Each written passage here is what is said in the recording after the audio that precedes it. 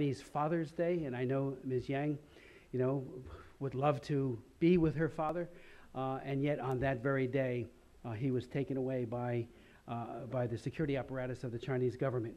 We know that he wasn't formally arrested until early September of 2013. Mr. Guo's detention appears to be a reprisal for his support of government transparency and calls for accountability. In recent months, Beijing has cracked down harshly on dozens of similarly minded advocates seeking political reforms. Mr. Guo is not a newcomer to public advocacy, nor to suffering, punishments, and sacrifice for his work. A former novelist and businessman, he first became widely known in 2005 for organizing protests of land seizures on the outskirts of Guangzhou City. In 2007, a Chinese court sentenced the outspoken Mr. Guo to 5 years imprisonment on charges of illegal publishing. He and his supporters maintained the charges were fabricated to silence him and to silence the others. In late 2011, he was released.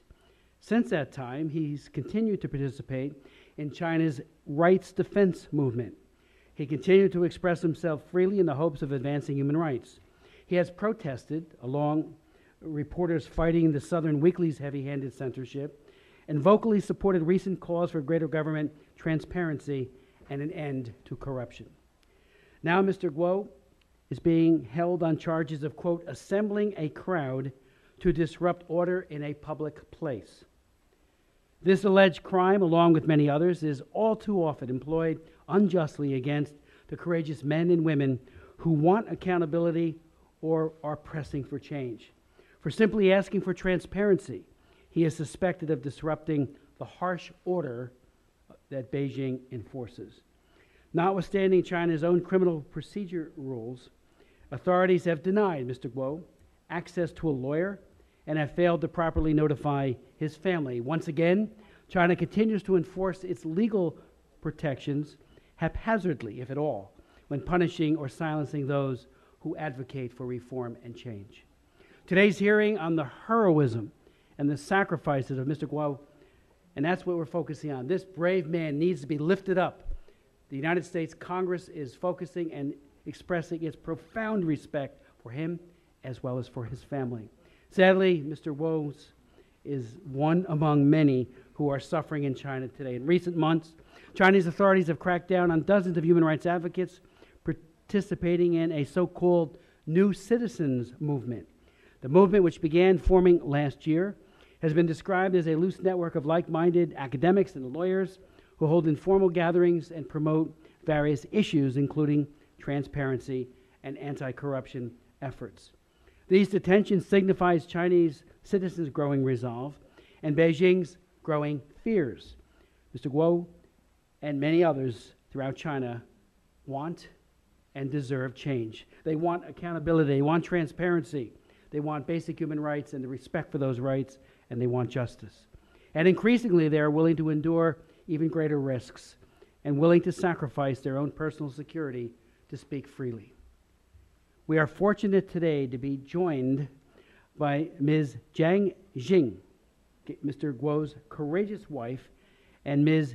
Yang Ti Niguao, I hope I said that correctly, his wonderful daughter. We look forward to their testimony, their insights, and their defense of a beloved father and a beloved daughter. We are also blessed to have with us two giants in the human rights field, the Reverend Bob Fu and Mr. Chen Guanjian, who will be speaking to us via Skype. He was supposed to be here personally, but was not feeling well enough to be here. And then we're also joined by Mr. Kumar, himself a political prisoner, and suffered for his beliefs so many years ago and has been a frequent, very significant contributor to our efforts on the committee and for the Congress itself.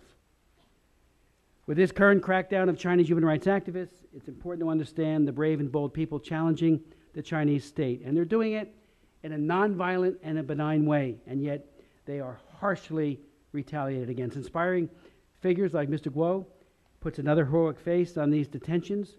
His face, however, does more than just contextualize the current crackdown or add details to a prisoner file. It causes us to wonder about ourselves, about our commitment to human rights, and the risk we are willing to take for those around us and in persecuted countries like the People's Republic of China. Mr. Guo now faces an uncertain punishment, and we must determine our own human rights commitment to him and to others. In July 2013, Mr. Guo wrote about a 1989 Tiananmen activist now facing the possibility of even more prison time. He wrote that Zhao Changqing is an important symbol of the 1989 generation who, in the face of danger, takes action, bears responsibility, persists, pushes forward, and becomes more involved.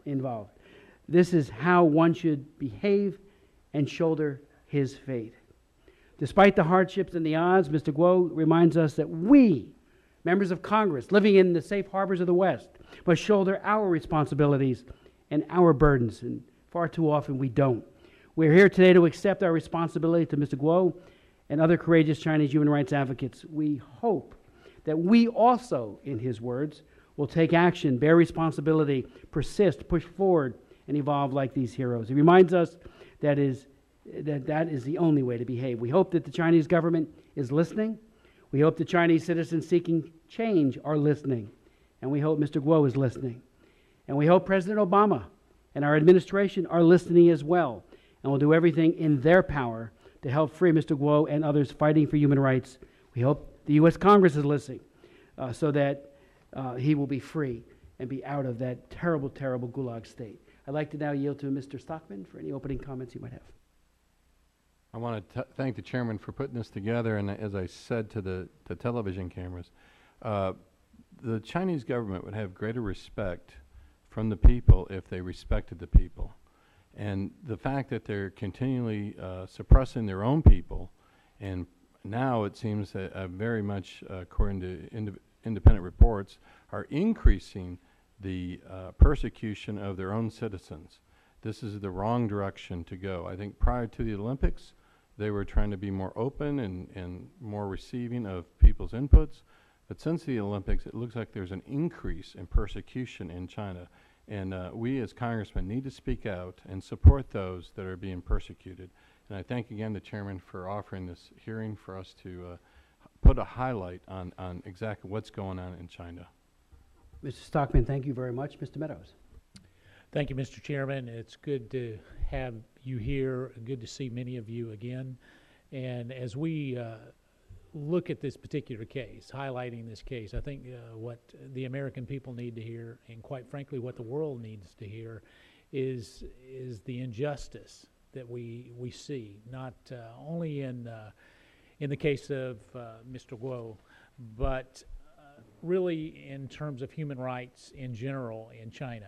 I was part of a briefing just the other day as we started to look at the freedom of expression and how the story is not getting told, and it is being subtly and at times not so subtly hidden from the citizens of China and from the rest of the world. According to the World Press Freedom Index, China ranks 173rd out of 179 countries in terms of free press. That's a statistic that is unacceptable for a world leader and for a member of the UN Security Council. And as we see the great reforms that have been promised as part of the 2012 elections, yet we hear today, and we will hear today, how those reforms have yet to take place. And so while these matters may be inherently an internal issue for China, as members of the United States Congress, it's our duty to expose the challenges that the Chinese citizens face and urge the government to implement the necessary reforms. I want to thank the chairman for his unrelenting effort on behalf of people that perhaps have no voice other than his to stand up for human rights, and I'm proud to join him arm in arm to fight that battle. And with that, I yield back, Mr. Chairman. Mr. Meadows, thank you very much. We're joined by a member of the China Commission, a distinguished member of the House of Representatives, Mr. Pittenger, who is here because of his deep concern for human rights in China, as well as the rest of the world, and religious freedom in particular. Mr. Pittenger.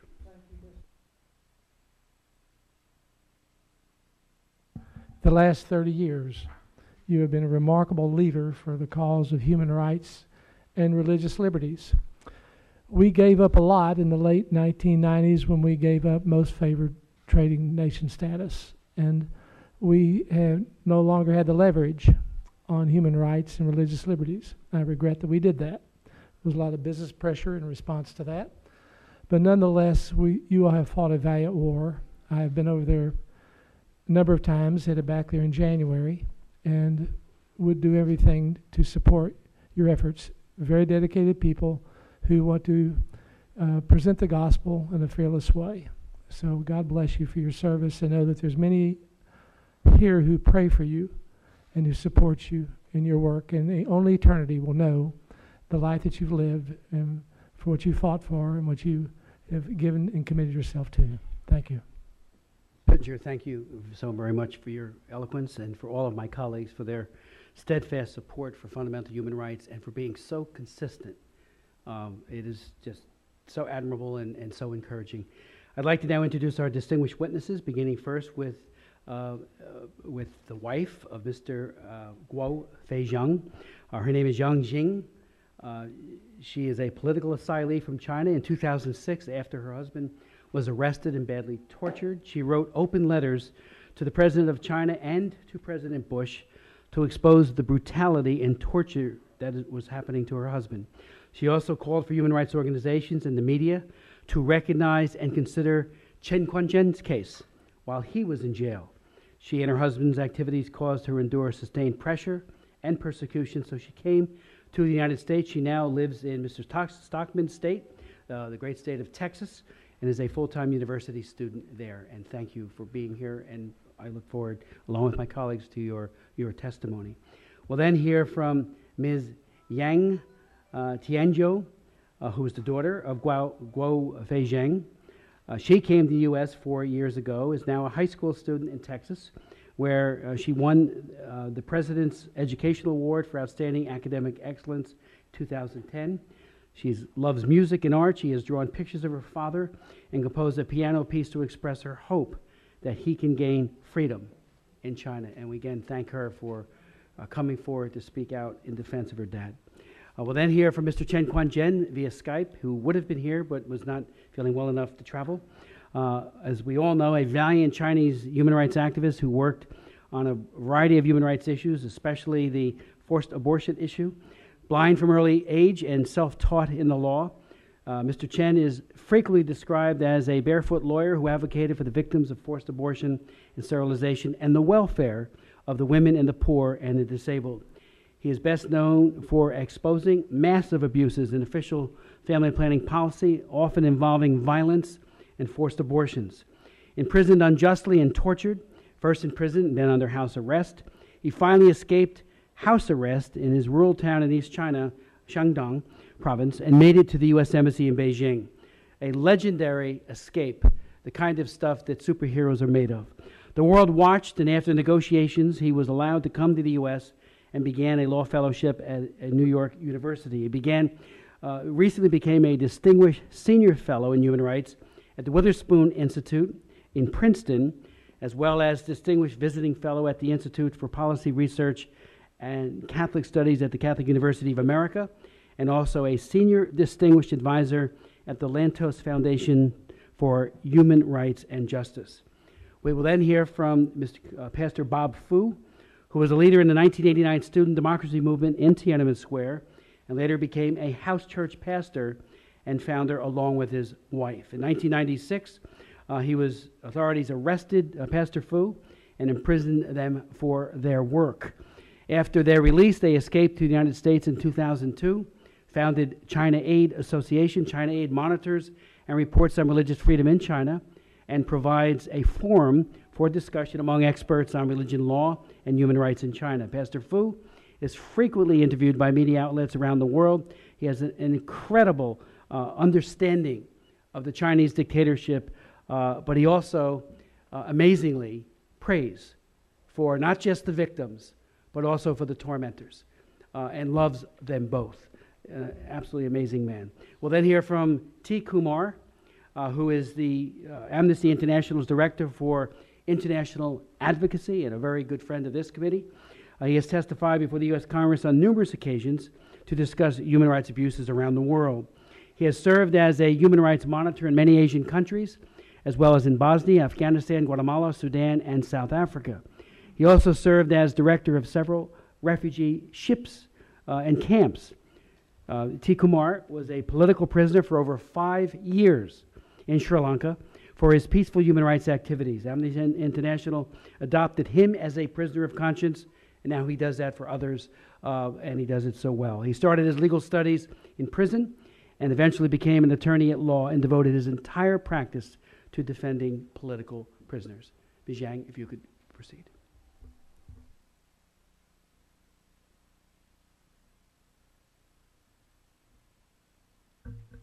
尊敬的主席、副主席、各位议员、各位来宾，你们好。 Honorable Chairman, Vice Chairman, Congressman, and everyone here.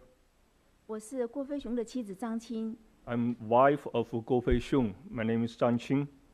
我很感谢今天能有这样的机会，在这里介绍我丈夫郭飞雄的案子。 I'm very thankful to every one of you to have this opportunity to introduce my husband's case to you. 他参加的人权活动，他的理念以及他的性格和人品。 And also, I'm glad to tell you about my husband, about his activities in defending human rights, his ideals, and his personality and character. 今天的中国人权状况进一步的恶化，在今年夏季开始的新一轮的中国官方对中国新公民运动的镇压中，郭飞雄于今年8月8号第4次被拘捕。 And in today's China, actually, human rights has been continued deteriorate. And in the new round of crackdown on the human rights movement, my husband has been detained for the fourth time. 他被控以聚众扰乱公共场所秩序罪。 And the charge is that to motivate people for illegal gathering. 郭飞雄在2013年元月公开发表演讲，呼吁中国的言论自由。 And in 2009, he publicly made the speech demanding for the freedom of expression in China. 他认为，无论是中国还是西方，言论自由是最基本的人权。 He believes that in the West or in East, the freedom of expression is the basic human right. 郭飞雄入狱之后，就没有政府对郭飞雄的案子就没有任何的法律程序。 There has never been any legal due process for my husband's case after he got arrested. 律师和家人都无法见到他。 His lawyers and family members have been denied access to visit him. 至今已经82天。 And it has been 83 days now. 而且看不到何时是尽头。 And we cannot see the end of this case. 如果国际社会不关心这个案子，我们不知道郭飞雄案会有什么样的事情发生，会持续多久。 We don't know how long this will last. We don't know what will happen to him if the international community will not show their concern to this case. 郭飞雄从2003年参加维权运动，2005年4月第一次被拘捕。 And my husband, Guo Feixiong, got involved in the pro-democracy movement in 2003 and got arrested for the first time 2005. 2005年7月，他参与太石城事件，为失去土地的农民说话。 And in 2005, he was speaking out for the farmers who were losing their land because of the government illegal seizure. 2006年，他来到美国参加一个法律会议。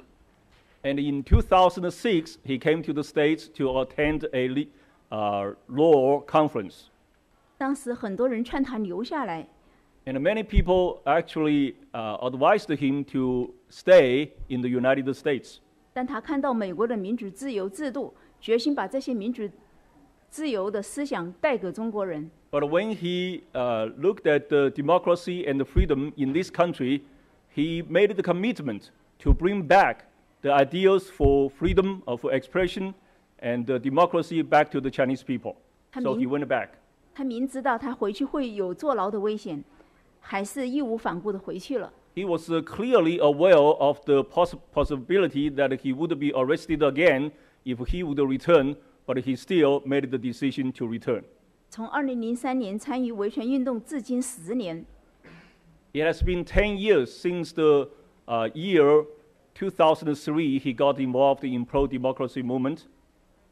有5年半的时间是待在监狱里。He has spent 5 years and a half in jail.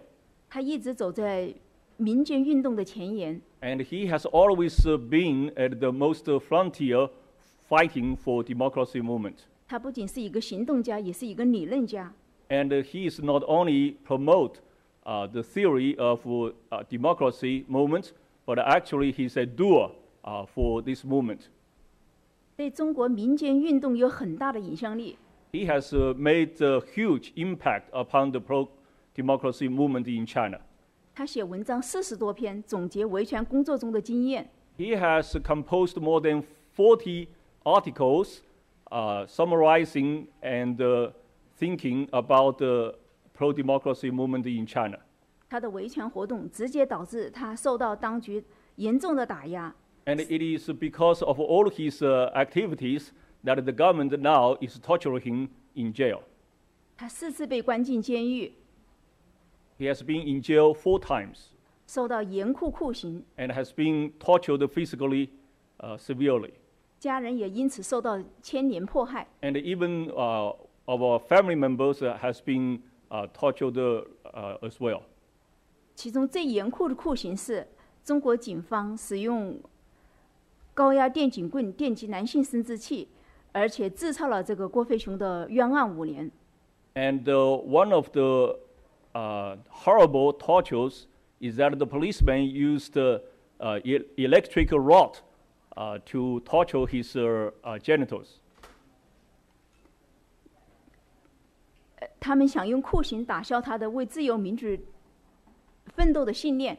And they appealed to this torture to crack down, to crush his will for democracy and for freedom. 但他坚持他的信念。But he will never change his commitment.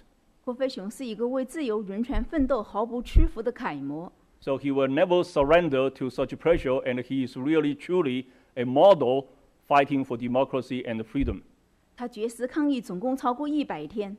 And he has been on hunger strike for more than 100 days. 为一代人撑起了底线，被中国民间视为英雄。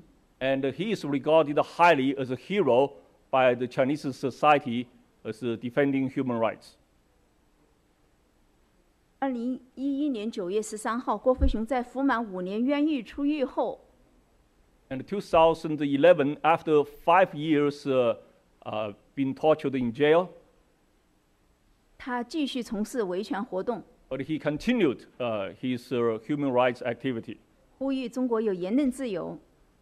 Asking Chinese government to give back the freedom of expression to the Chinese people. 他也组织参与李旺阳死亡事件真相调查。And he organized a series of activities for the human rights cases.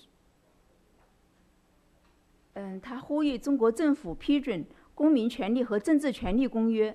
And he asked the Chinese government to approve the covenant of the human rights, that is the covenant of the United Nations. 要求中国官员公布财产。And asking Chinese officials to publicly tell public their properties. 在2006年，中国官方对维权运动的镇压和今年对新公民运动的镇压中， And in 2006 and this year, in the both crackdown of the Chinese government upon the human rights movement, 郭飞雄都是受到最严酷的酷刑。and my husband Guo was the one that has been tortured mostly. 受到最非法的对待。 And has been treated illegally all the time. 所以我今天来到这里，请奥巴马政府、美国国会为郭飞雄案发出呼吁。So I'm here today to ask the Obama administration to speak on my husband's case. 请奥巴马和美国国务院公开提到郭飞雄的名字，公开发表声明，支持无罪释放郭飞雄。I ask Obama administration and American officials to speak openly for my husband and ask the Chinese government to release my husband without any condition. 希望美国国会通过决议案和其他有效方式跟中国方面联系，转达对郭飞雄案的高度关注。I also appeal to American Congress that within your power, and you can do something for my husband, and to talk to the Chinese government, and to express your concern. 推动并支持无罪释放郭飞雄。And then to ask the Chinese government to release my husband. 希望美国驻华大使、美国总领事馆能够向中国政府当局要求会见郭飞雄。I also ask American Embassy to China to meet my husband. 因为律师和家人现在都不给见。Because both lawyers and family members are denied the right to visit him. 美国是世界人权大国，在世界人权领域地位有如灯塔。And America is the leading country for the human rights in this world, and it serves as like a lighthouse for the whole world. 因此，美国政府、美国总统、美国国会有义务对人权奋斗而遭到打压的中国人权人士郭飞雄以及其他的人给予道义支持。So the American administration and Congress have the obligation to support those who fight for human rights in China. 同时也请美国政府、美国国会给中国政府施加压力，来敦促中国政府释放所有的被关押的政治犯、良心犯和宗教犯。So I also ask American administration and American Congress to talk and put pressure upon Chinese government to release all of those prisoners of consciousness.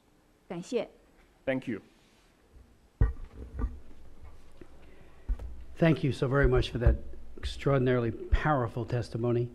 And we will follow up. We will do a letter. We will include the entirety of this hearing record to President Obama, to Secretary Kerry, and to Ambassador Gary Locke, our ambassador to the People's Republic of China, and other interested parties within the administration. And we will contact the Chinese ourselves as a committee. So thank you for those very tangible follow-up things for us to do. And I do have other questions later, but now we'll go to Ms. Yang.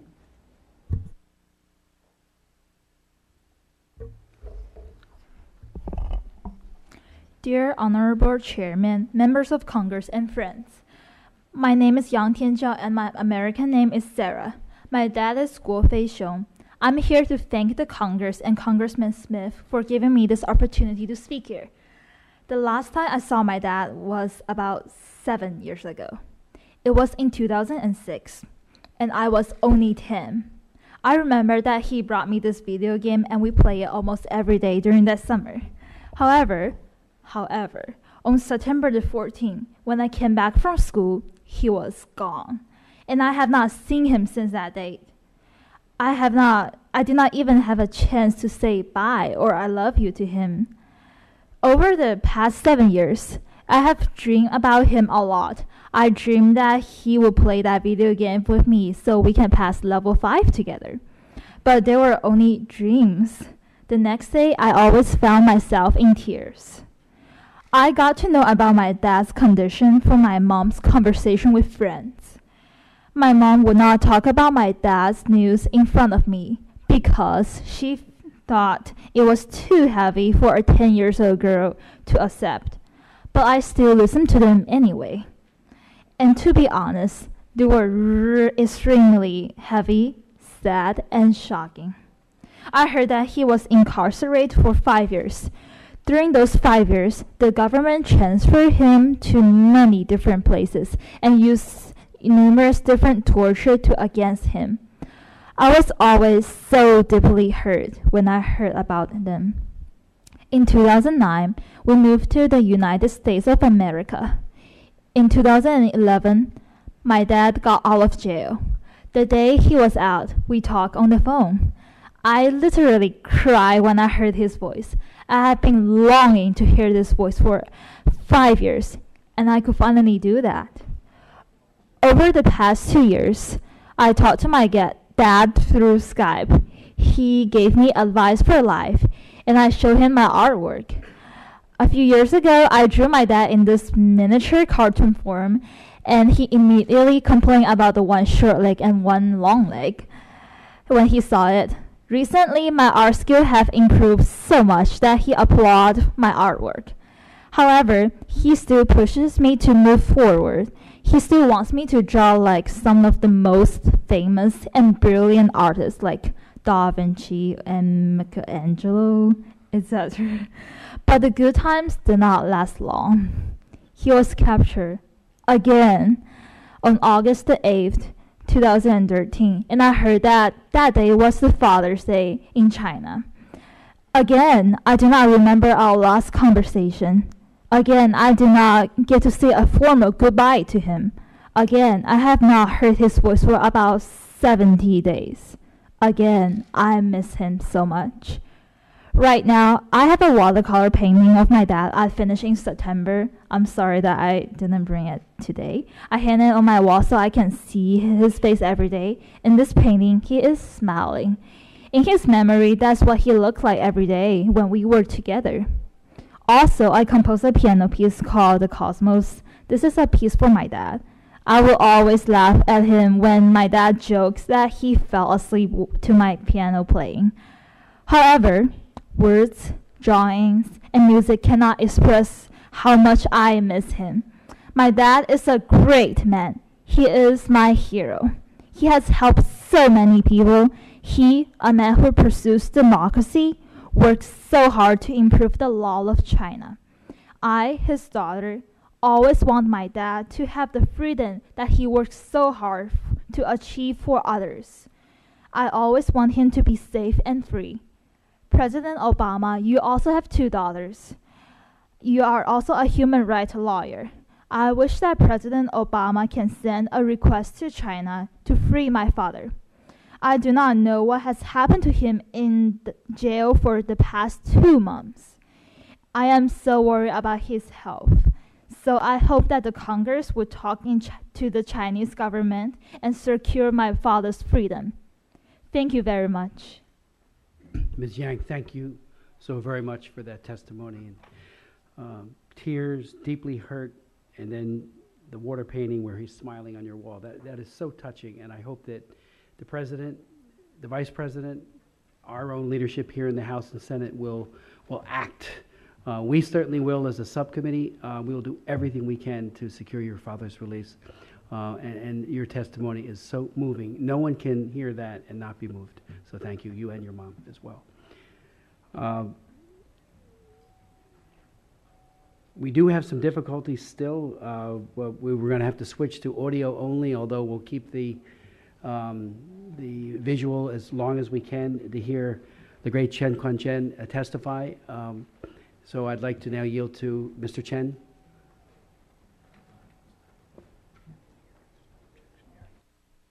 Hearing no objection that we're just doing it by way of audio, we will proceed.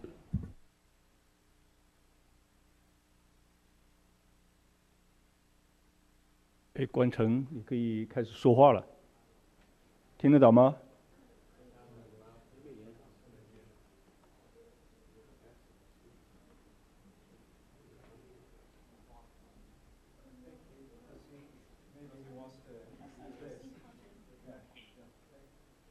那你想用这个手机讲话吗？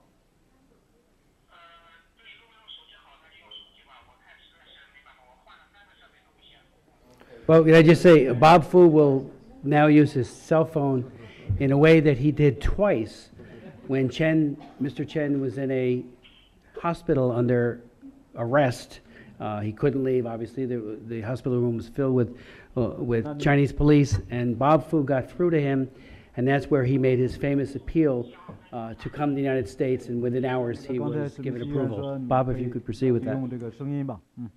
声音的话，那我就换一部电话。我现在用另一部电话给你打过去，好不好？哦，你现在就可以说了。你要换一部电话是吧？现在清楚吗？可以，可以。可以。好的，那行，那我打开点听筒来说。你要把这个给我听得清楚一点。不是手机给我。放在底下。放在这里。我先把你的声音关掉。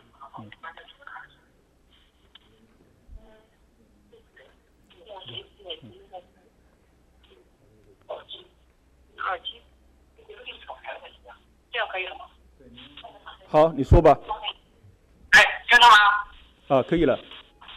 好的。尊敬的主席先生，各位人权议员，各位朋友，大家好。Dear Honorable Chairman, Honorable members of the Human Rights Committee and friends, greetings to all of you.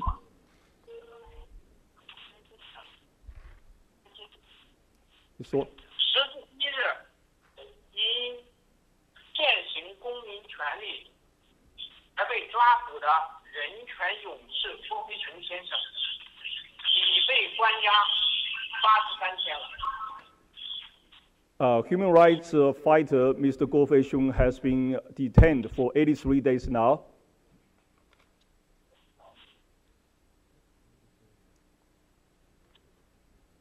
喂，你接着说。喂。期间，当局再三多难，连续8次围堵无理拒绝律师会见。It has been 8 times that the Chinese government has denied his basic rights to see the lawyer. 公然践踏国法，侵犯公民人权。This is a clear violation of Chinese own laws and citizens' basic civil rights. 郭飞雄出狱，处于生死不知的状态。We have no idea whether he's alive or he's dead. 05年，郭飞雄、高志胜和我几乎同时遭中共当局迫害。In 2005, Guo Feixiong, Gao Zhisheng, and I were persecuted by the Chinese government almost at the same time. 如今，高志胜仍在监狱，他人无法会见。And today, Gao Zhisheng is still in jail, and his family members are forbidden to meet him. 郭飞雄刚出狱不到2年，又被关押，可见中共当权者反法治、反民主人权的决心已定，不应再对其抱有任何幻想。And Guo Feixiong was arrested again only after he was released less than 2 years ago from his last imprisonment. So today, this Communist Party is showing the whole world it has no idea to change and will continue to fight against the human rights. So we shouldn't have any illusion towards the Chinese Communist Party anymore. 昨天，江西新余的刘平、魏忠平、李思华被开庭，网友戏称是邪恶对正义的审判。And the trial of Ms. Liu Ping, Mr. Wei Zhongping, and Li Shiguan in Jiangxi yesterday is deemed by the citizens in China as the evil trials against the good. 中共当权者动用全国力量进行网格化围猎，全国各地维权民众遭软禁、被旅游、绑架、关押、劫持、殴打的不计其数。In the name of social stability, maintenance, a number of citizens, petitioners, and activists were kidnapped, tortured, and arrested quite frequently. 6位律师因无法行使辩护权，不得不与刘平等当事人解除委托合同。 The lawyers who were supposed to represent these 3 activists on trial were forced to cancel their legal contract with their clients because they couldn't meet up with their clients. 上周自由之家的报告证明，中共当权者对网络自由、言论自由、媒体的审查已经恶贯满盈，延伸到海外了。The report released by the Freedom House last week shows the crackdown against the freedom of speech, internet freedom, and media censorship in China has already extended beyond China's borders. 这场春天就计划好的新一轮打压，已经抓捕了近150人了。And this crackdown was actually ironed out since the spring this year, and since then, more than 150 people got arrested. 中共当权者对刘平、魏忠平、李世华的开审是谋实问路，若大家不采取行动，接下来会变本加厉。And the communist regime is really only using this trial against these 3 activists in Jiangxi as a test to the international community to see how we would respond. And then I believe it will get worse and worse if we don't respond, take proper actions. 郭飞雄第一次被抓就遭到当局残酷的酷刑。In his first arrest, Guo Feixiong was tortured severely. 这次又被超期拘押，而不准律师见面，情况非常令人担忧。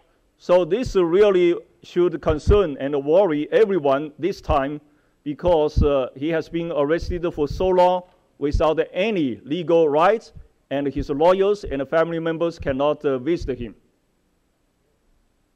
自由属于勇敢的人们，江西这次不得人心的灾情，民众的反应异常强烈。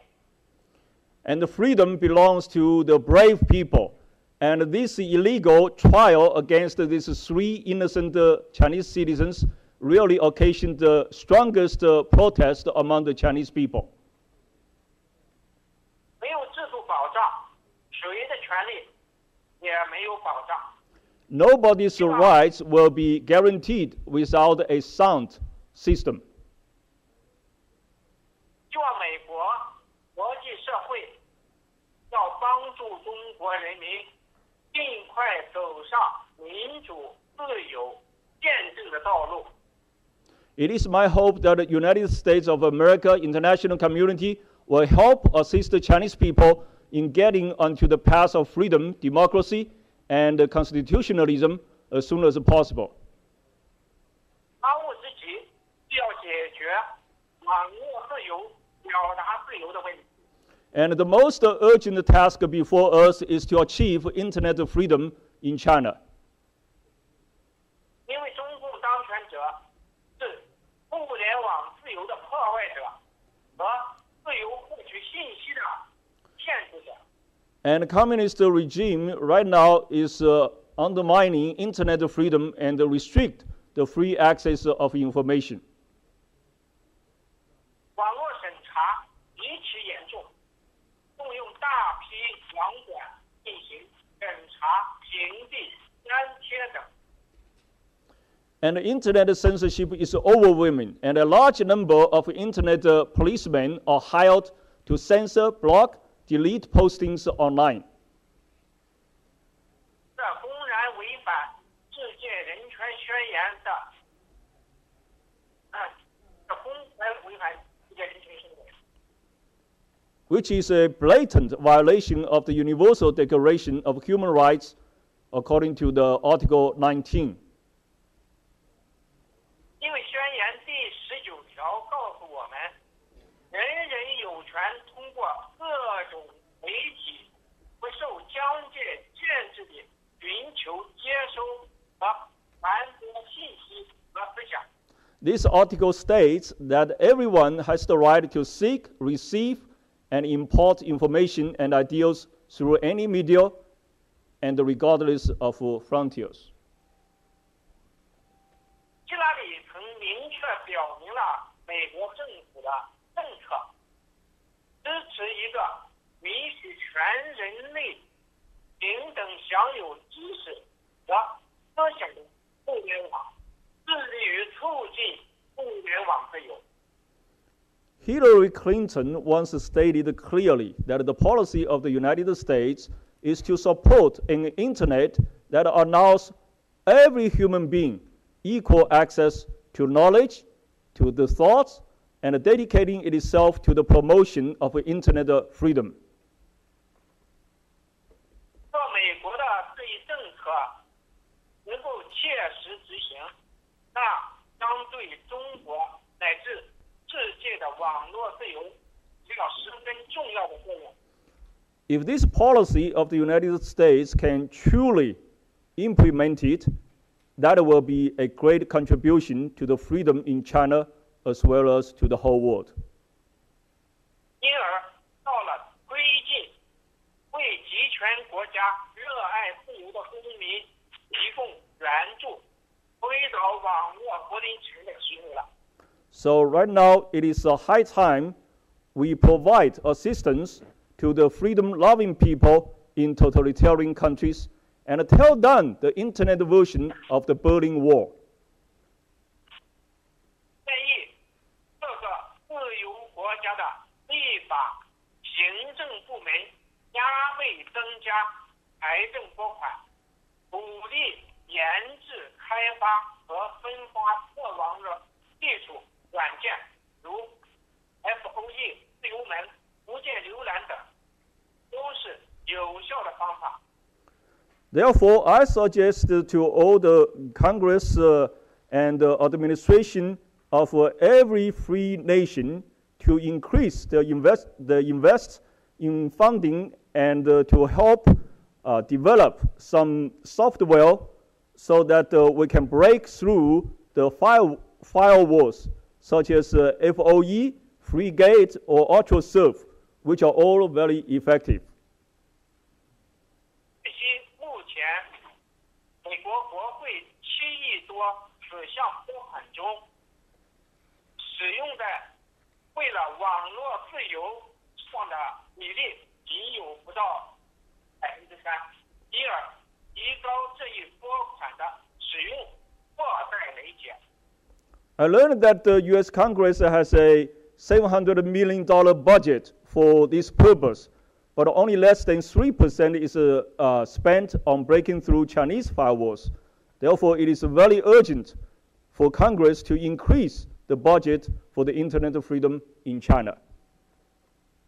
第二，司法和行政部门联合建立对人权迫害者的威慑机制，建立全球迫害人权数据库，包括公共610站和各级地审委站，扩大我效率，并严格执行现有的对此禁止俄罗斯侵权官员入境的法案。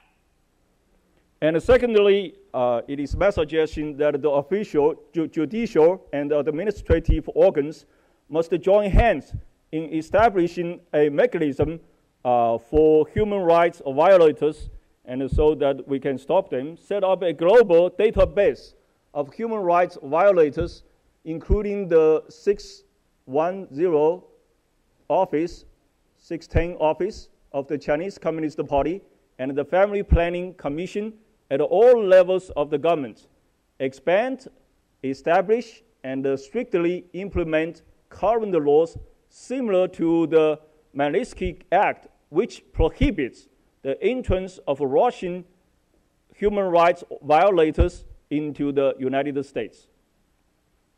冻结其在美甚至海外的资产，彻底终结恶劣一边在外享受自由，一边对内实行暴政的历史，如罪大恶极的周永和在国内领导维稳，镇压民众及家人，这在美国购买豪宅，享受自由，逍遥自在。绝大多数公共干部都是如此。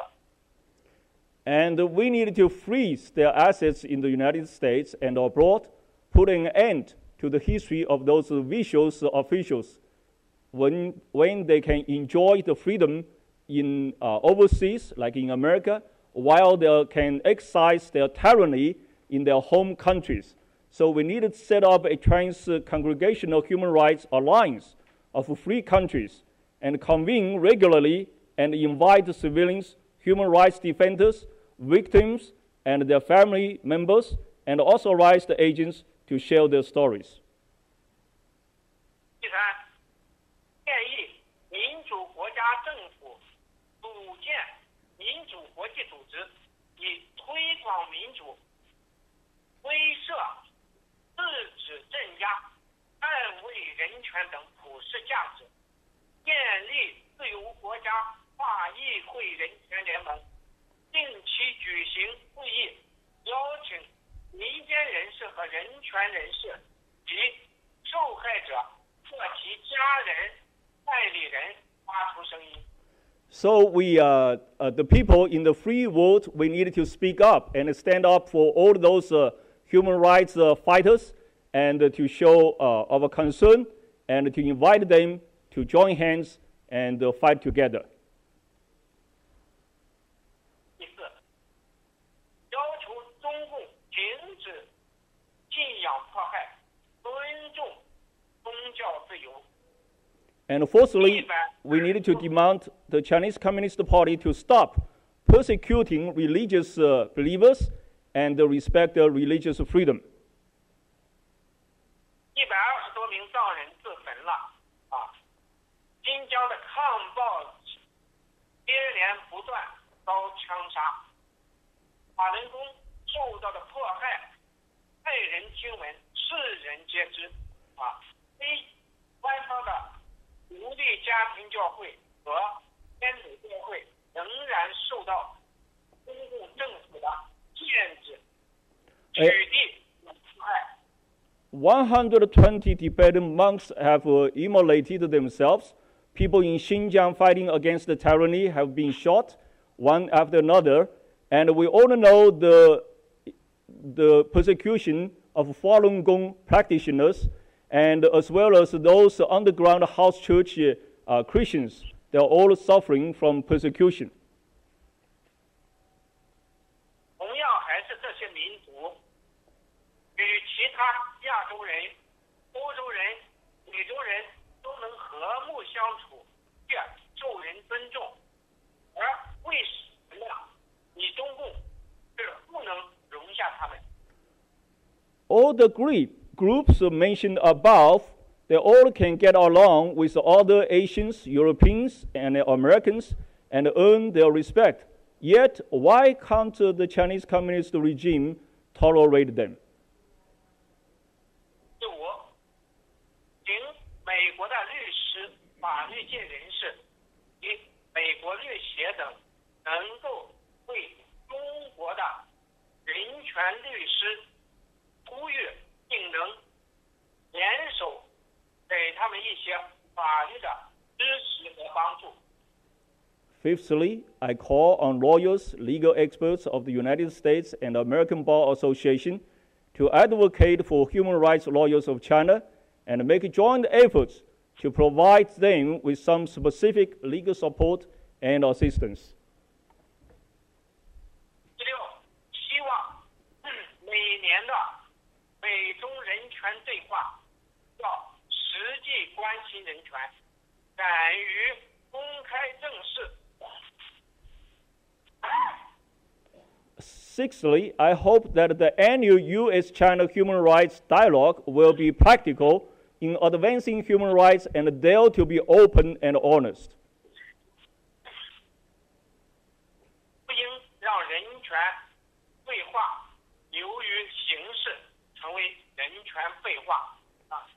Human rights dialogue should not become a matter of formality and empty talk. 最后，呼吁美国民众行动起来，促使你们民选的官员和议员利用各种资源和渠道，帮助中国废除一财化邪恶政策，停止暴力寄生，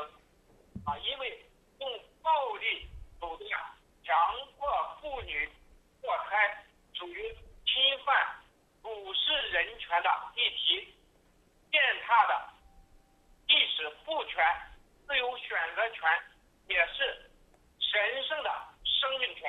And last, I also wanted to appeal to American people, and you voted all those officials, congressmen, into office. So I appeal to you that you will talk to your congressmen and officials and apply all the resources and means to help terminate China's evil one-child policy and abortion, forced abortion. Because to force women to abort their babies is a violation of universal human rights. It tramples on women's rights, the right of free choice, and also the sacred right of life. 这一邪恶政策，使得新生儿的男女比例严重失调。 This wicked policy results in a severe imbalance in gender ratio and a rapidly aging population. 社会迅速老龄化。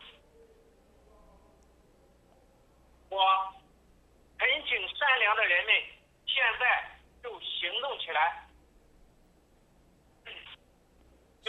So I plead earnestly with you, kind-hearted American people, to take actions right away. 用各种方式和你们的议员、官员联系，要求他们和大家一起支持上述人权议题。 And contact your representatives and officials and ask them to show their concern to all the issues as discussed above. 谢谢主席，谢谢各位人权议员和在场的朋友们。 Thank you, Chairman. Thank you, all the members of the Human Rights Committee, and thank you, everyone present at this hearing. Mr. Chen, thank you very much for your eloquent testimony and for your very detailed list of actionable items. I wonder, will you be able to stay with us or will you have to go? 谢谢你刚才给我们这样美好的演说现在我们想问你，你是想离开呢，还是可以继续留下来回答一些问题？可以。Yes, I can stay. Thank you. Then we'll ask questions after our final two distinguished witnesses. Pastor Fu, the floor is yours.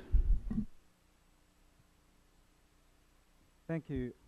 Thank you, Mr. Chairman, and thank you for your years of leadership and support for this very important cause for freedom, not only in China, but also globally, as a voice for those voiceless and for these oppressed people.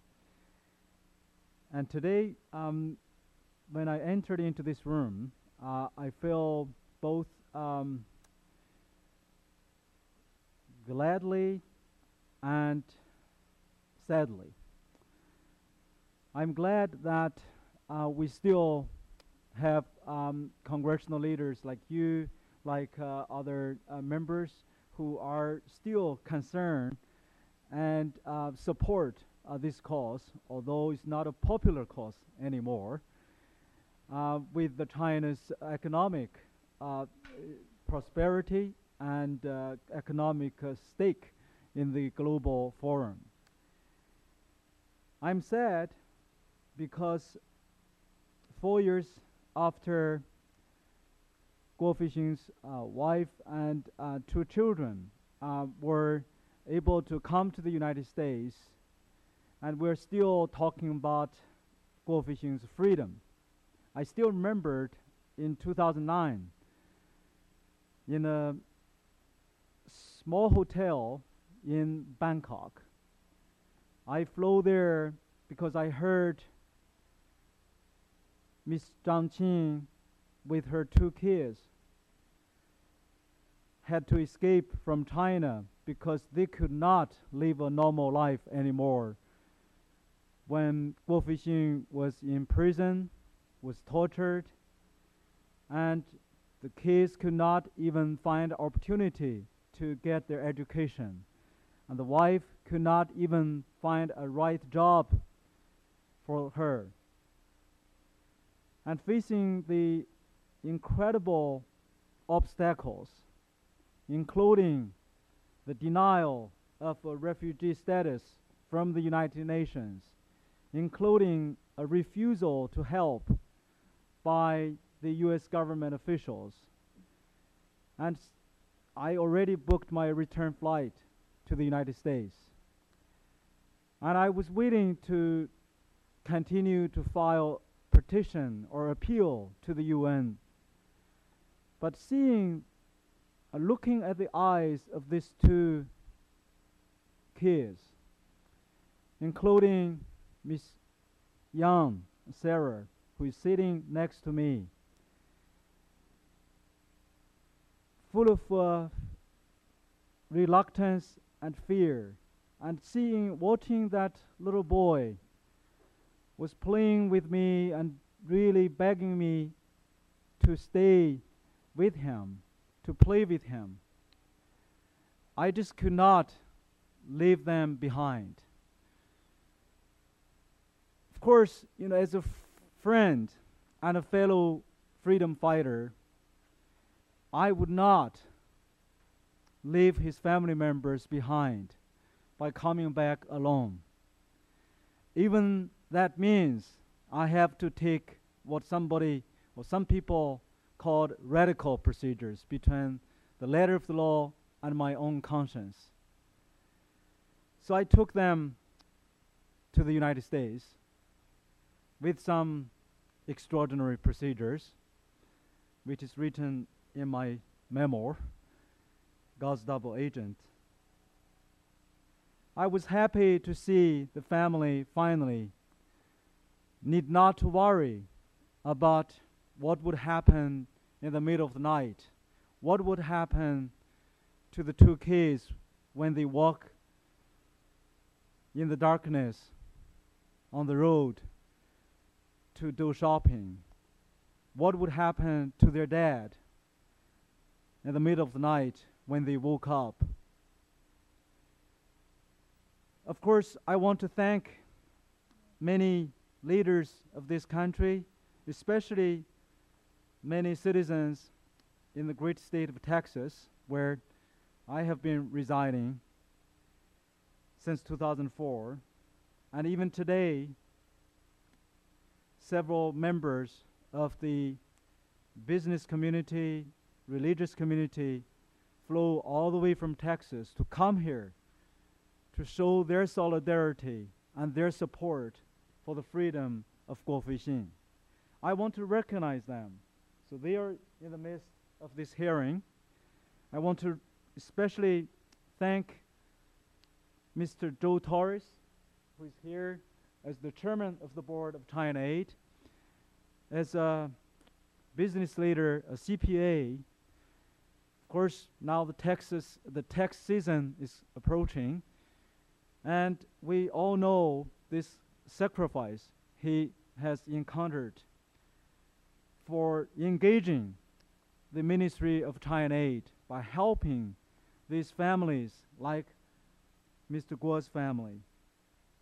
I want to thank Pastor Chad Bullard, who was former official of Homeland Security Department, now a pastor of 6,000 members church, who came here also to support the family where the Guo's family are member of that church, the Stonegate Fellowship. I also want to thank Pastor Daniel Stevens on my back, who is my pastor and my fellow co-worker at Mid-Cities Community Church. I still remembered that very day when I heard the mother and children were wandering on the street. That was Gao Zhisheng's family. I wanted to fly there immediately to Bangkok to comfort them, to find a place to stay. But we don't have a budget. So I just emailed Pastor Daniel. I said, could you help? Without hesitation, not a single question even was asked. The next day, I was able to buy the most expensive air tickets, $5,000, to get to Bangkok. That enabled me to meet with his family members and comfort them and situate them in a hotel room. Mr. Chairman and members of this committee, since the beginning of this year, the environment for freedom of speech in China has rapidly worsened. The Chinese Communist authorities have launched a campaign across China to strictly purge opinions voiced on the internet and other peaceful public forum. Mr. Guo Feixiong's arrest was just one of the cases of arbitrary arrest. The official propaganda of the Chinese Communists severely criticized the democratic constitutional trends of thought. Besides, the Communist Party also severely suppressed the new civil citizen movement. According to incomplete statistics, from the protest incidents to other peaceful petitioning, at least over 100 people across China, some even respected writers estimated maybe thousands of Chinese citizens have been arrested for simply expressing themselves or for a peaceful petitioning in front of the government.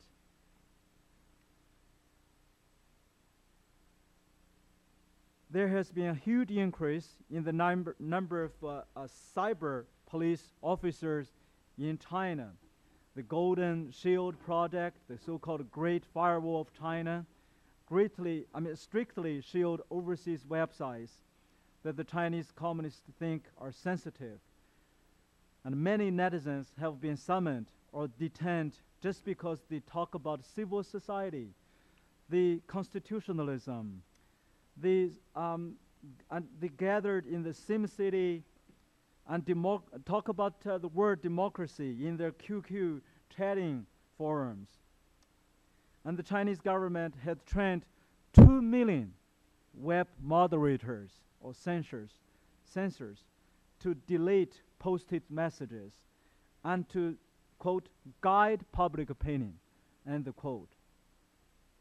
Of course, in the past 4 months, the Chinese Communist government have arrested many even public intellectuals, influential even business leaders, such as Yang Xiuyu, Xue Baichun, and Zhou Lubao, and Fu Quansheng, Dong Lijie, who is an environmentalist. So the purpose of this operation by the Chinese communists is to warn and punish those influential public intellectuals so that the ordinary netizens will not dare to voice their opinions on political and social issues. And furthermore, it seems the Chinese government tried to legalize and legitimize by the court system and the prosecution system all these crackdowns. And there is a joint verdict, a document issued, so-called interpretation on several questions on the applicable law on criminal cases of utilizing the internet for slandering. So nowadays, if the government or any police deemed a citizen who just used the Chinese version of Twitter to forward a message of public knowledge or raising the public awareness, if the forwarding has hit over 5,000 hits, it is called the case of serious circumstances that constitutes the crime of slandering, is a crime for prosecution. Of course, there are a number of other arrests in suppressing those people who freely express themselves and peacefully fight for civil rights. And those public intellectuals, such as Dr. Xu Zhiying, such as a billionaire who supports the freedom expression, Mr. Wang Gongquan, such as Yuan Dong, such as Zhang Baochong, such as Hou Xin, such as Ma Xinli. They were all arrested for simply making their opinion known, without even taking much actions on the street. Of course, at the end of April, Ms. Liu Ping, Wei Zhongping, and Li Sihua of Xinyu City, Jiangxi Province, whose trial was abruptly finished yesterday because of the arbitrary trial, and basically the government assigned all these illegal procedures, and the lawyers have to withdraw themselves. So we have seen this since President Xi Jinping took power. The Chinese government has become more severe in suppressing the rights defenders, restricting the freedom of speech, and controlling the society. Of course, in other areas, like the rule of law, like the religious freedom, have also been worsened. So every day in China, there are thousands of incidents of forced demolition of houses, and every year that were forced into the black jail, and resulted with numerous occasions of torture and rape of women. And the Chinese Communist government continue to severely suppress the house churches. Of course, since the April of this year, there are more Christians who had faced prosecution and received criminal sentence than the combination of the whole year last year. We have that has been happening from Henan province to Inner Mongolia, and the house church Christians were sentenced to from 2 years to 7 years imprisonment for simply organizing a peaceful worship service in their own homes. What has aroused the most concern recently is the incident in which Peking University dismissed Associate Professor Xia Yeliang, which shows the position of the Chinese government in strictly controlling the freedom of speech.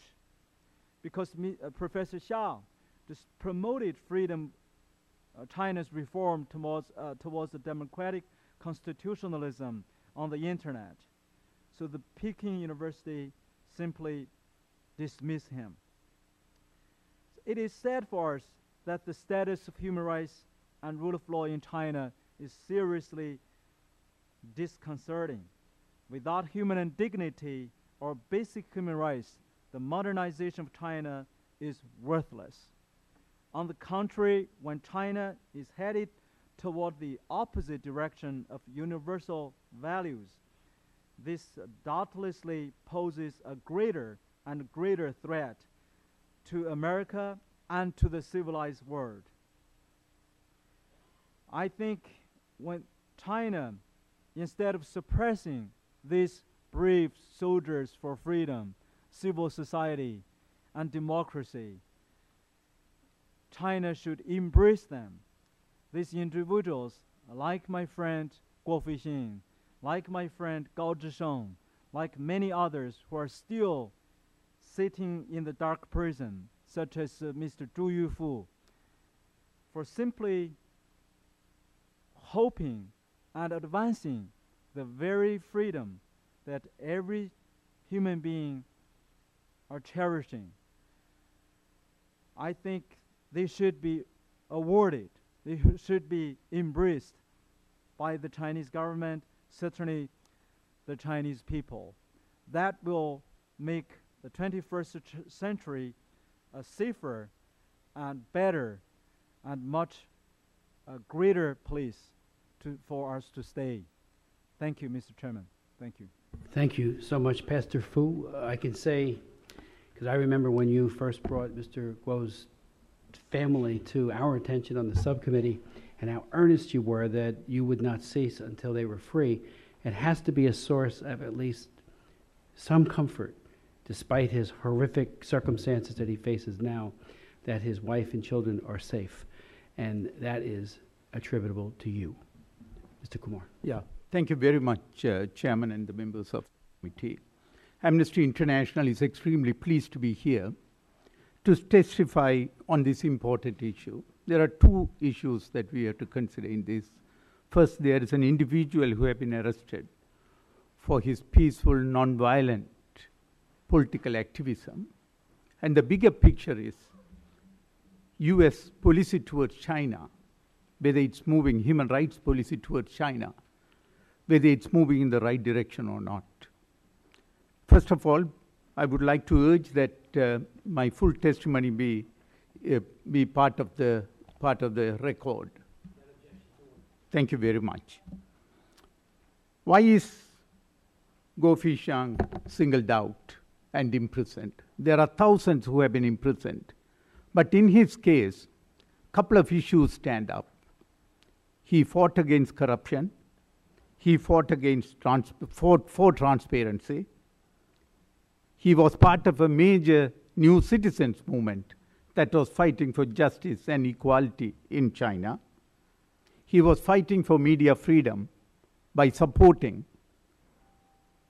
media workers, press workers, against interference in the editorial policy. He also went to the other step of urging China to sign on to the UN Convention on Civil and Political Rights, ratify it. They signed on, but they didn't ratify it. So we are seeing an individual here who has been fighting the fight for the needy and for justice. The results he received was he was arrested, tortured, electric shocks were used, and he was earlier sentenced to 5 years in prison. Now he has been arrested again when he stood up against corruption. This time, for 2 months, more than 2 months, no lawyers or the family members were allowed to see him. So it's basically an arbitrary detention that's taking place there. Despite all these things, what we are seeing from our administration is the pressure that's not up to the standard that we have seen earlier. As previously, one of the member of Congress or the commissioner mentioned that after most favored nation was given to China, the leverage for US have gone. We can say that's one of the major reasons China is not worried about US making statements or speaking up. On this issue, we would like to bring to your attention an opportunity by which US can bring up the pressure in a meaningful way. As you are aware, US and China have two different dialogues going on. One is US-China Human Rights Annual Dialogue, which is, from our perspective, Chinese don't take it seriously. It's like a pro forma. Every year, let's talk, okay, that's it. Nothing happens. There's a serious nature of another dialogue that takes place, that is the economic and security dialogue. Secretary of State attends. That's when Chen was in prison, Secretary Clinton was there for the dialogue. That's why, the timing was so good that it got a lot of attention. So what we are urging is that Congress should put pressure on the administration to make sure that economic and security dialogue also include human rights. Until and otherwise, human rights become part and parcel of economic and security dialogue. Whatever the US says, it's not going to have any impact on Chinese. So let's see in a practical sense to add this. And as a matter of policy, Secretary of State will be there when human rights is being discussed. They say when we raise the issue with the administration, they say, oh, we discussed the issue on human rights during the economic and security dialogue. So why are you so hesitant to call it economic, security, and human rights dialogue? So we urge strongly that Congress take this as a serious issue and exert pressure and pass resolutions so that next dialogue that takes place, the dialogue is economic, security, and human rights dialogue. That's when Chinese will feel the pinch, because economy and business is tied to human rights, security is tied to human rights there. Hopefully, your action, committee's action, and the other actions will bring results to Guo Feixiong's case, but we hope that the bigger picture of having a meaningful way so that US can put pressure to fight for equal justice and for human rights in China also have an impact in China. Thank you very much for inviting us. Mr. Kumar, thank you very much for that very practical and incisive recommendation. I too have noted that the human rights dialogue has been almost a cordoned off exercise that the Chinese side, does not take seriously, even if the intentions on the US side are very well intentioned. And we're seeing the same thing replicated in Vietnam and elsewhere. It kind of puts it on the sidelines, I should say, and it is not integrated with the security and economic issues. So your point, I think, is extraordinarily well taken. It's worth noting that the U.S.-China, the 18th U.S.-China Human Rights Dialogue took place on July 30th to the 31st, and just a few days later, Mr. Guo was arrested again for the fourth time. So if there was any kind of impact, it certainly was not manifested towards him as a result of the human rights dialogue. So I think your point is extraordinarily well taken. We're joined by Chairman Dana Rohrabacher. Chairman Rohrabacher, you have anything you'd like to, or would you like to ask questions? Or? Oh, let me just take note. I'm sorry, I have 3 hearings at one time. I just came from a hearing on Afghanistan. And if there's anything that should indicate to us that we should try to have a high standard on human rights, it's the situation we get caught in quagmires in different parts of the world. If the United States stands for human rights, and when we have individuals, brave, heroic individuals like Feixiong, that what we're doing by supporting them is letting them struggle for freedom. It takes a burden off of our shoulders that we have to send our troops everywhere in the world to try to promote the cause of freedom. The fact is that by we supporting local people and their struggles for whatever tyrannical government they're under, that is a way that it helps the people of the United States, because then we no longer have to bear the burden of having to deal with that challenge. And with dictatorships, especially like China, a dictatorship the size of China that abuses its own people obviously has no respect for the rights of other people as well. If China does not respect the rights of its own people to the point it won't murder them or torture them, or as we see with the Falun Gong, where they pick them up by the thousands and throw them into prison and actually murder them for their organs. If you have a government like that over there, that is a threat to all the decent people of the world, because if they'll do that to their own people, what will they do to foreigners?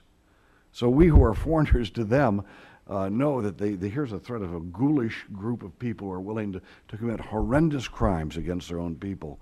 And our first line of defense is to support those of you who are struggling against that tyranny. And Mr. Chairman, I am very honored always to sit with you and to stand with you and the leadership you've provided on human rights issues, and this, and especially when concerned to China, in which, as we say, if China if we can bring a liberalization in China and support those people who are struggling to have decent, humane values in China, it will mean a great deal to the security of the United States and the rest of the world.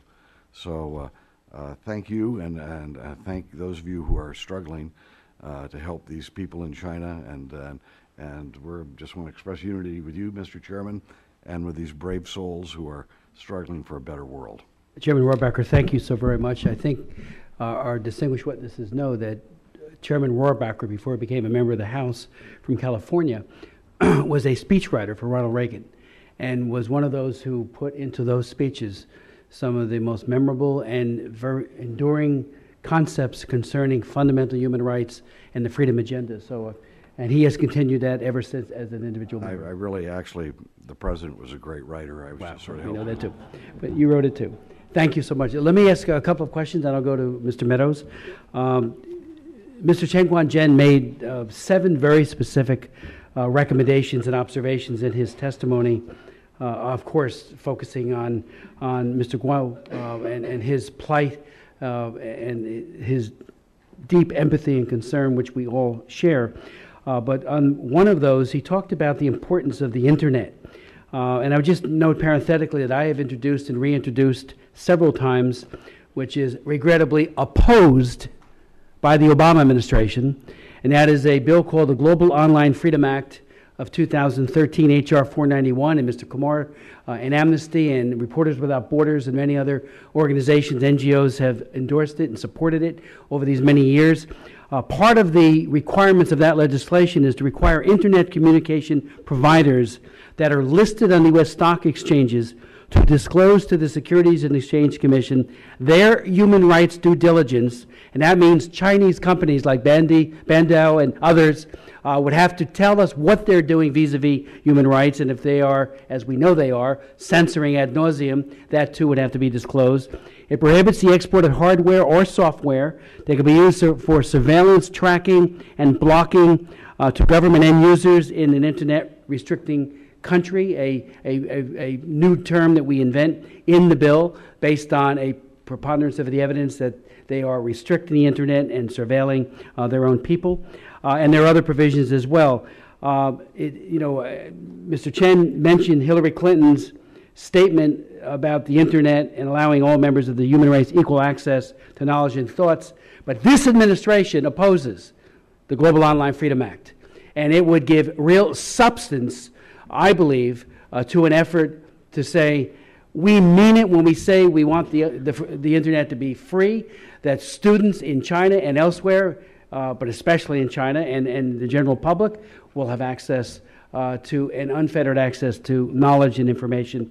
Secondly, Mr. Chen also mentioned the number of very important points, but one of them was about a Magnitsky type of piece of legislation. I think that is an idea whose time has come, but we already have on the books a law that I wrote in 2000 as part of the larger piece of legislation that I was the author of, called the Admiral Nance Meg Donovan International Relations Act for 2000.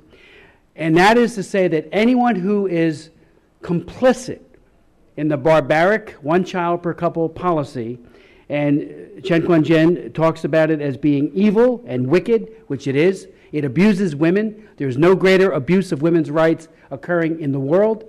And the legislation, which is law on the books right now, that is not being enforced by the Obama administration, and wasn't even enforced well by the Bush administration, says that anybody who was complicit in those crimes is denied a visa to come to the United States. We asked the Congressional Research Service to look into this last year and found that less than 30 people were penalized by visa denial, and we know that there are hundreds of thousands throughout China who are visiting this unbelievable agony upon women and destroying children and young babies, especially the girl child, through sex selection abortion. So that is a law that has gone unimplemented by the Obama administration. We will redouble our efforts as we've done over and over. I asked the administration, what are you doing? Why aren't you implementing it? And we get a big blank stare, but we'll continue to try. But I thank you for raising the Magnitsky, and I think as Mr. Kumar and so many others know, It does work when you hold individuals responsible for crimes in a regime that is called a dictatorship. It has a profound impact. I wrote a law back in 2004 called the Belarus Democracy Act. The mainstay of that law was to hold Lukashenko and his other fellow repressors in Belarus through visa denial, and well over 200 people, it's a small country, have been denied visas to come to the United States, and the Europeans have followed suit. So it is a model, and Magnitsky certainly is working roughly, but it is working vis-a-vis Russia today. So I thank you for those very specific recommendations, Mr. Chen. I would, if there's any further comments, and then I'll go to Mr. Meadows, that any of our distinguished witnesses would like to make, you certainly laid out the case. We will follow this up with a letter to President Obama. We will include all of your testimony. We will ask him. He is a Nobel Peace Prize winner. He has gravitas, the likes of which very few people have in the world, to raise these issues. And certainly now with President Xi Jinping moving aggressively in the other direction. It was already bad under his predecessor, President Hu. It has gotten worse, as we all know. So there needs to be, I think, a revisiting of these issues by the administration. And again, Ms. Yang, your comments, everyone should read as well as your moms, should read those comments and say, a mother and daughter testifying on behalf of their husband and dad with such eloquence and such class is so moving. There's so much love coming from you towards your father and your husband. And my hope is that will further motivate all of us who often fall asleep and don't do enough to really make a difference. And our president needs to step up. Our Congress needs to step up, and we need to do much more. And again, Mr. Kumar, I love your idea of the human rights dialogues, well-meaning. They don't work. We need to integrate it into the security and economic. And you're right, the Secretary of State is there, and hopefully Secretary Kerry will take these cases and take them seriously. So I'd like to yield to any of you and then go to Mr. Meadows for any questions you might have. If you wanted to comment on any of that, or I'll go right to Mr. Meadows.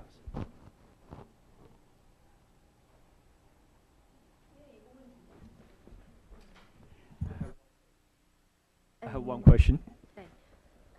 我在9月30号的时候来过这个美国国务院，见过美国国务院的助理国务卿泽雅。On September the 30th, I paid a visit to the Department of State and visited some officials there. 我当时要求国务院能够公开发表一个声明，提到郭飞雄的名字。呼吁这个支持无罪释放郭飞雄。So I made the request to the Department of State, asking them to make a public announcement to ask the Chinese government to release Guo Feixiong. 但是很遗憾，我们没有看到他的这个政府发出任何声音为郭飞雄。But we have not seen anything that has happened. 我非常希望这个政府能够发声。Yeah, I really hope that the American government can make an announcement. Could you reveal to us who you spoke to, or would you rather not do that? At Department of State. Zia, the Undersecretary Zia. Assistant Secretary of State, Acting assistant. Thank you. So you have reached out to the State Department, and so far, there has not been a response. Yes. We will follow up on that as well. And I would say one statement does not make for an intervention. My hope is that, as we do on the China Commission, because I'm the co-chair of the China Commission as well, we have a prisoners list. We advocate for those continuously.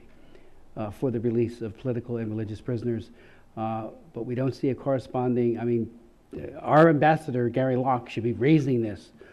This should be a mainstay of our dialogue with the Chinese, not what is the next deal to sell more of our bonds or some other self-interest. So, thank you for that, Pastor Fu. I have a quick comment about the follow-up about the improving the U.S.-China human rights dialogue, the mechanism. Although, I mean, within our human rights communities, we basically have concluded with the same conclusion, as Chen Guangchong put it nicely, that the human rights dialogue has become a human rights empty talk. But, you know, I remembered this May when I traveled with Chen Guangchong at the European Parliament, and we met with the EU's highest human rights officer, the former foreign minister for Greece, and he, in a private setting, but he wants us actually to know that when Chen Guangchong was still under house arrest, and one EU diplomat tried to visit him and was beaten up right outside his Dongshigu village. And instead of making public, you know, I mean, it's obviously a diplomatic, you know, a protest is warranted. The EU has waited until the next round of human rights dialogue, the next year, and talked to the Chinese government and said, why did you beat up our diplomat over there? And so we were sort of very, very concerned that actually, you know, that very incident that Chinese sort of guards could beat up EU sort of one of the world's most powerful, you know, sovereign country bloc could keep silence of a fellow diplomat who was beaten. So what, you know, after talking with Mr. Chen Guangchong, of course, we were making suggestions to them, and I think it can apply to the U.S.-China human rights dialogue.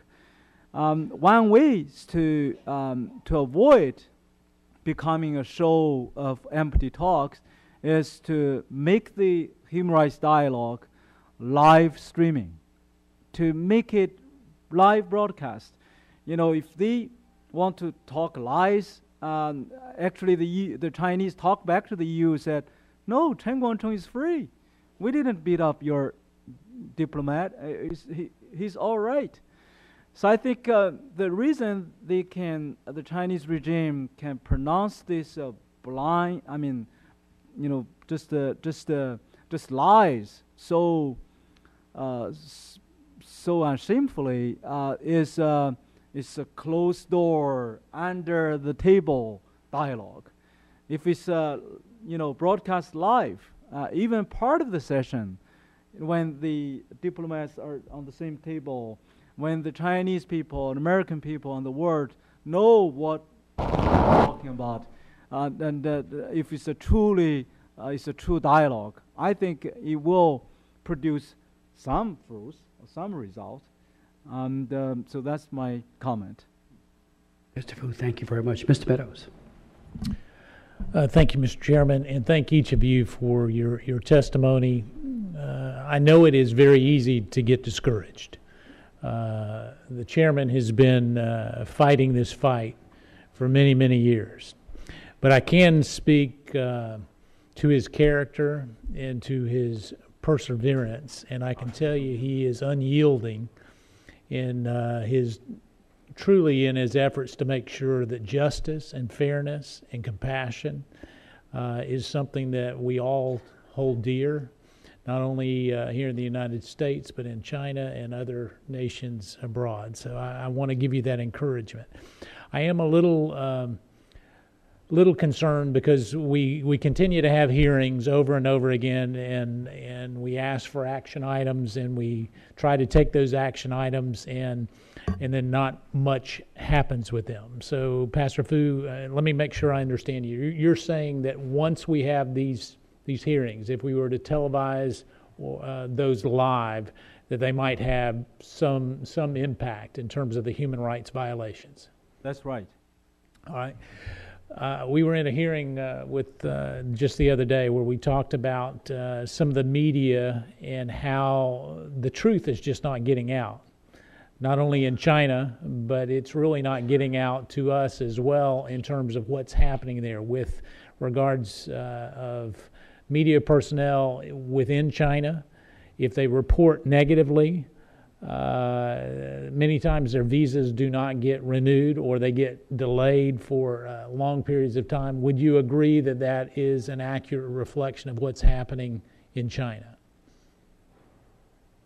I would not necessarily agree that is that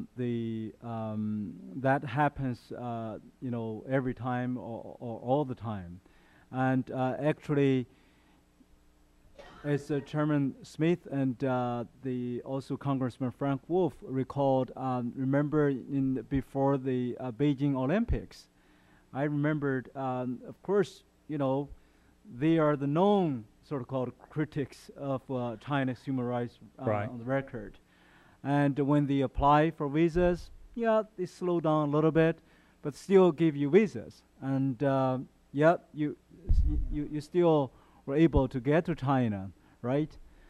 I think these are peripheral concerns. I think the main concern, and of course, as a former teacher who used to teach in the Chinese Communist Party school, I think I know the Communist Party's mentality is actually the weaker or the more you yield, the weaker you show to them, actually, the more they feel they are empowered or more aggressive. So what you're saying is we need to take a more forceful hand in terms of the penalties of not complying, that we need to set laws, and the Secretary and the State Department needs to be more forceful in terms of the potential consequences. Absolutely. Okay. I mean, it is, after all, this is the two great powers, and it's not, nobody wants to have a mutual destruction. Right. But at the same time, we can't forget our very fundamental values that founded this country. If by just ignoring or just silencing or put human rights under the table, to marginalizing this very important fundamental issue. All right, let me ask you perhaps a more difficult question. Do the Chinese people as a whole see us as being critical of human rights, being synonymous with us being critical of them as a national country or their economic? Do they see those as, when we're critical of human rights, being critical of them as a people?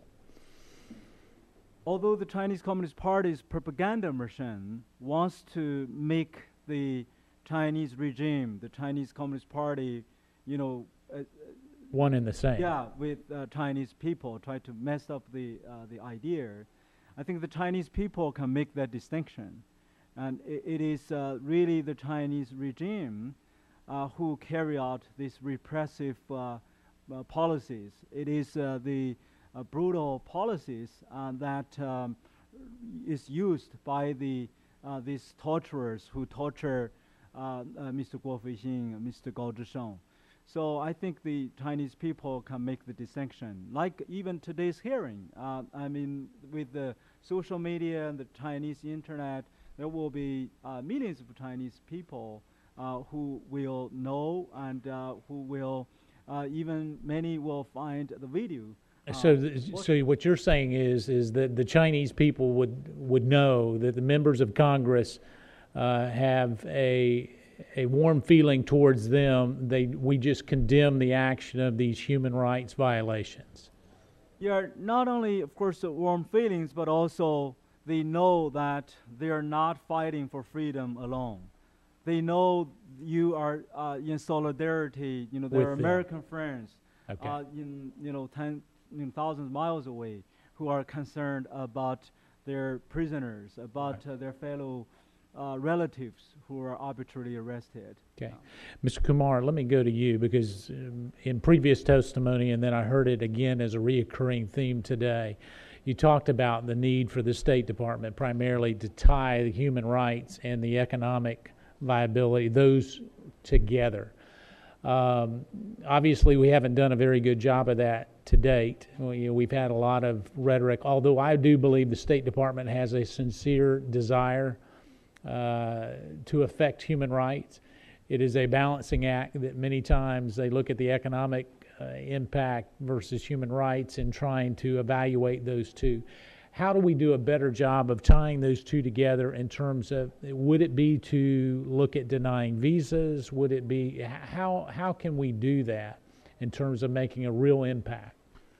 Our assessment is that the Chinese government take economic and security dialogue very, very seriously. It's the highest level. Secretary of State from our side and the Foreign Minister of Chinese come together and discuss issues.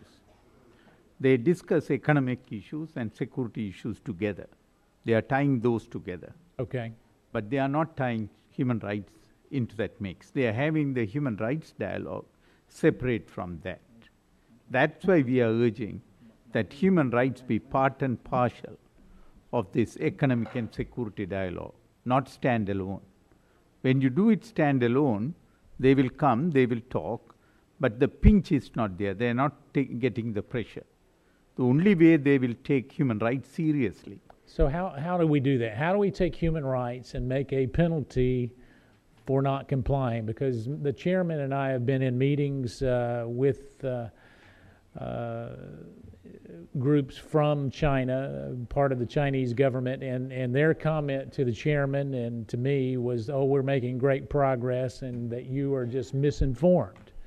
Is essentially what they told Chairman Smith, that he was misinformed, that they were making great strides.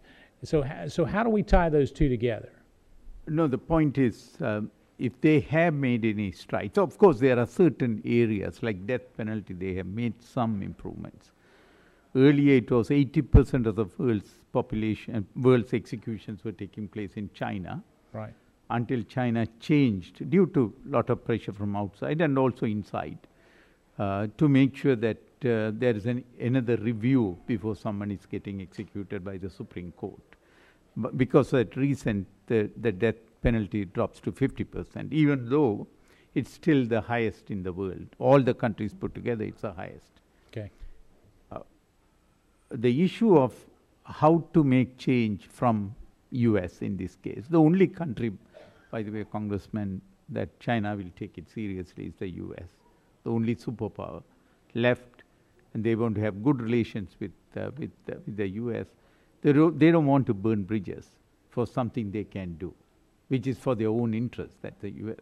So our suggestion is that the human rights issues should be tied to these two issues, economic and security issues. Sanction issues are slightly different. It's right. When you every year when they have a dialogue, like earlier it's most favored nations, every year they will have to debate in the Congress, and at that time all kind of human rights issues are debated. Then Congress authorizes it. If the human rights situation goes down, Chinese fears that they may not get that most favored nation status renewed. That's the leverage that was dropped, actually under Clinton administration that was dropped. So the other alternative that we are saying is that there is another dialogue taking place, even though that's no sanction related. The mere fact, the highest levels of US administration in the foreign ministry, that's the Secretary of State, in this case Secretary Kerry will be there raising the issues, not Human Rights Bureau and another Human Rights Bureau. There is one good example we had to see. Chen's case, Chen who testified. Secretary Clinton was there for the economic security dialogue. So happened the whole issue blew up there. And your hearings, Chairman, I also testified when he was making appeal on his phone from the hospital bed. That put pressure on Secretary Clinton to have some decision. And so in turn they exert pressure. And we have seen him released. So what it shows is, if the pressure goes in a meaningful way in the highest levels, then it will have some impact. So you're saying at the secretary level or the undersecretary level, and just make sure that they're at those high levels. High level, but the way you tie human rights with economic and security dialogue. That's when they will take it seriously. That's missing. We raised it. Administration is reluctant, where they know Chinese will not like it. Okay. All right. Mr. Chairman, if you would indulge me for one more question, if that would be all right. I assume that it is. So, I wanted, one of the understandings that I have is when we have events, whether it be arrest or whether it be rebellion, whether it be a protest, that social media and everything, lights up, it flickers up. And then at that particular time that there is, just an oppressive on the internet freedom, it gets really, there has to be a desire to jump the firewall, so to speak, to allow that message to continue to get out. We heard the other day, or I heard in a briefing the other day, that once we jump the firewall, that many times they are subject to cyber attacks, almost instantaneously at the same time, again to suppress the freedom of the press or the freedom of speech from sharing that. Would you agree that that is a significant problem, and if we could address that with additional server capacity, would that help the Chinese people share the story? Either one of you, Pastor Fu or... Yeah, I think the public meeting and also statement mentioning specific names, I think that will really demonstrate true leadership. Like the case of even Chen Guangtong, like Gao Zhisheng.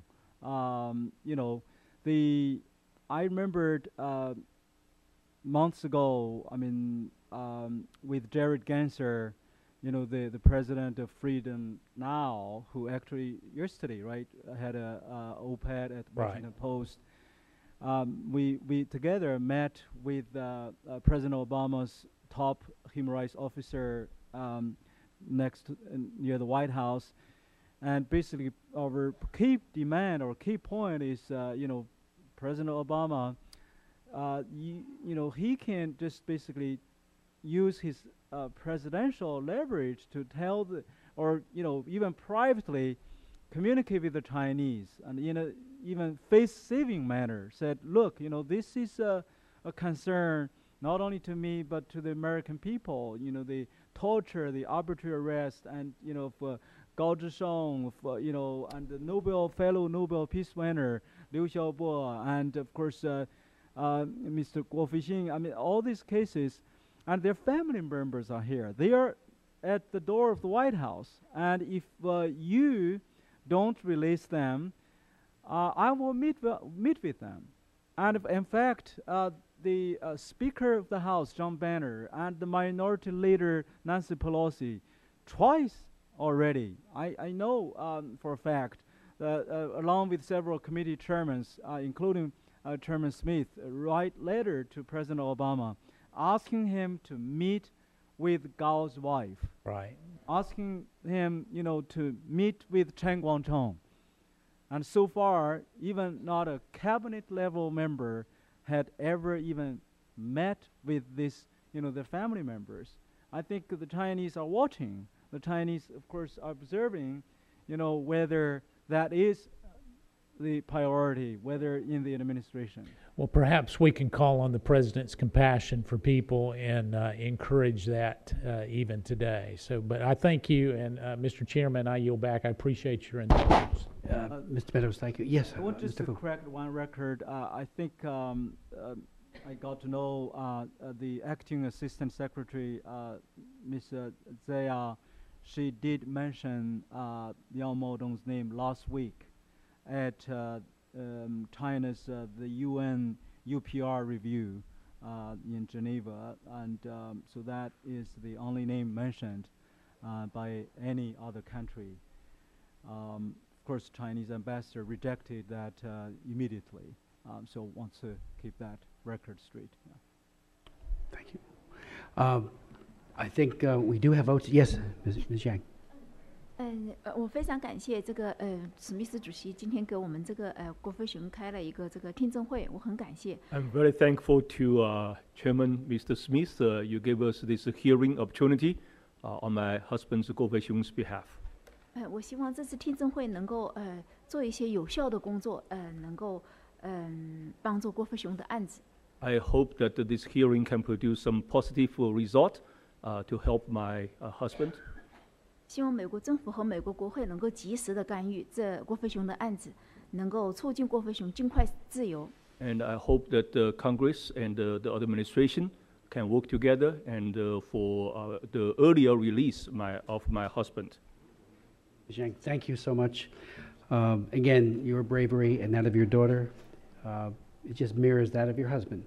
And it's an inspiration to all of us. You know, we begin every single session of Congress with a prayer. I think it would be most fitting, especially now since the cruelty in China has escalated. It's been bad for so long, and many of you have suffered from it, Pastor Fu. But it would be very appropriate if, Pastor Fu, you could just lead us in a very brief prayer for the freedom of this wonderful husband and father, Gao Zhejiang, and others who are suffering the barbarity of this regime in Beijing. If you could just lead us in that, and that'll be the closing of the hearing.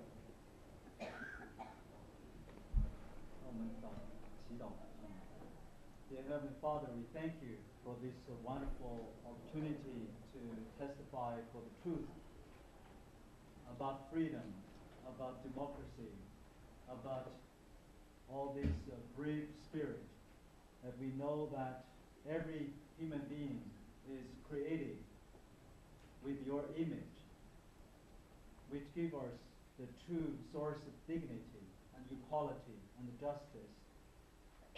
So as we are created equal, and we can seek justice, and justice for all. Lord, we thank you for this great country, a country that has been founded by the founding fathers with this the great constitution, with the guarantee of freedom of religion, freedom of assembly, freedom of speech. Lord, we cannot take this for granted, because as your servant Martin Luther King said, injustice anywhere is a threat to justice everywhere. Lord, may you let us to be a voice for these voiceless, because in the end, those victims, those who are silenced, will remember not the words of the enemies, but the silence of their friends. Lord, may you use this panel, use the member of Congress, use the leadership of the great United States of America, and use the leadership of President Obama and the Secretary of State John Kerry to be a vehicle to not only advance the business, trade interests of America, but more importantly, advance the freedom, democracy, and the human dignity, the value of these universal imperatives throughout the world. In the end of the day, we did not live by food and water and worldly entertainment only, but more importantly, we live to glorify you and to love our neighbor and to love each other. May you grant freedom of Guo Feixiong sooner. May you grant freedom of Gao Zhejiang sooner. May you grant freedom of many others sooner, using ours. We pray all this in Jesus' name. Amen. Amen. Amen. The hearing is adjourned.